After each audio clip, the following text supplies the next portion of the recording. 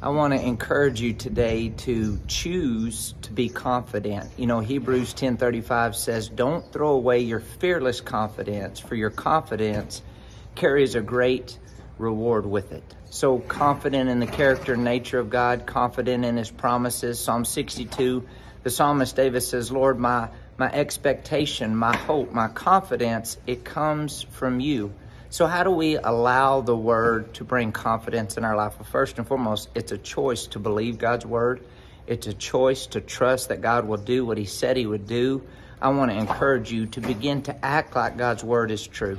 Choose to believe, choose to declare, choose to worship, choose to praise, choose to forgive, choose to release, choose to be confident in the goodness of God. Keep growing, keep going. Talk to you soon.